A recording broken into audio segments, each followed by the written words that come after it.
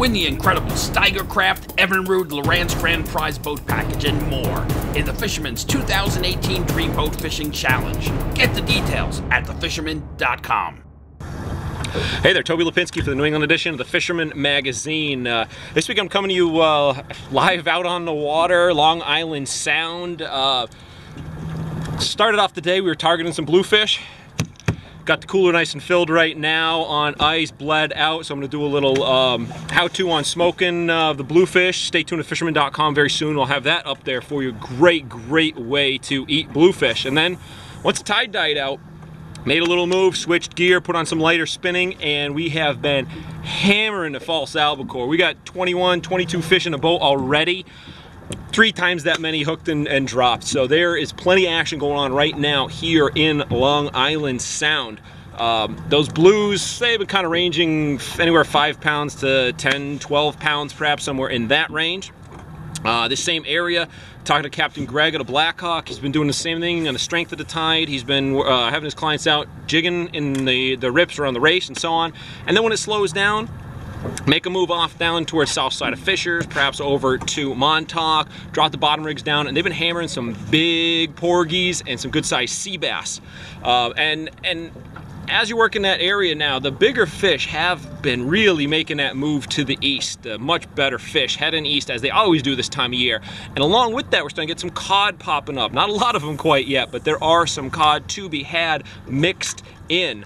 Albies, as I said, they're here eastern Long Island Sound. I've heard them as far west as the Norwalk Islands. Heard them all the way up into Buzzards Bay, obviously, as far as the canal through Martha's Vineyard, Nantucket. Off the beaches of Rhode Island. And talking about it, starting there in Rhode Island, there continues to be really good action, striped bass and bluefish in the breachways and along the surrounding beaches of South County. Talking to Joe Baggs Bucktails.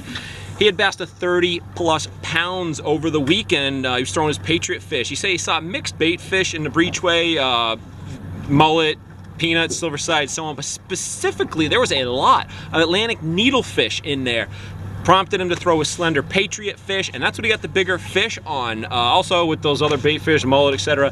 Regular old school white bucktails have been producing, as well as your standard old swimmers drifting in the breachway, so there's a lot going on up there. The Martha's Vineyard Derby is in full swing right now, so we're going to check on with Wilson Kerr, see what he's got for updates on the action in and around Martha's Vineyard as we lead into the last couple of weeks of the Derby. Hey Toby, thanks very much. This is Wilson Kerr reporting in from Martha's Vineyard with the Striped Bass and Bluefish Derby. We've had an unbelievable 3.5 first weeks. We still have just about 2 weeks left of the Derby. We have a new boat bass that just came in just under 40 pounds, a real monster. We have a 35-pound shore leading bass. Over 50 shore bonito have been weighed in this Derby. We have lead changes just about every other day, it seems like. Huge bluefish also. 18 pounds leads the boat division. Over 15 pounds leads the shore division. Incredibly large bluefish. False albacore, 15 pounds in the boat, right around 12 pounds from the shore. And the shore bass fishing has just been the story of the first third of the Derby. Very good. We have tons of bait in. Still 2 weeks of great fishing left. Come on down, experience the Derby since 1946, a tradition. Our final award ceremony is October 14th.